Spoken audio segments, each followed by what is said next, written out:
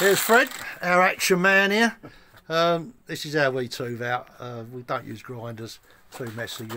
We do, Fred, we do it the hard way, don't we? The hard way, mate. The hard way, yeah. We drilled them out. I've drilled these out. Just the way we do it, really. And then you need the hand tools to cut it out. A lot of young bricklayers, they just don't like doing this kind of shit, do they?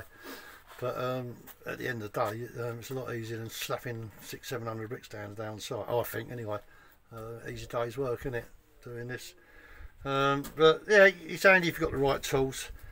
We have the drills and then hand tools. There's a club hammer, but it's a lightweight one. Don't like swinging a big £2 hammer about. Plug-in chisel, cut the joints out. A small bolster.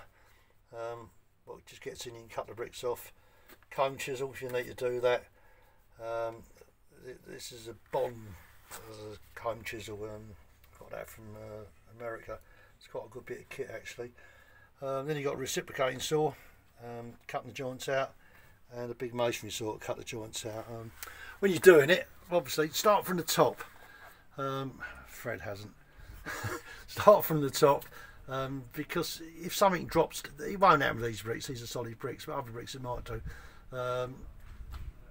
If you start from the bottom, you tooth it out, and then you get to the top, and you might drop a brick or something. It hits one of the toothings, you can break the brick in half and snap it. Then you've got to go back. It's no good. Yeah.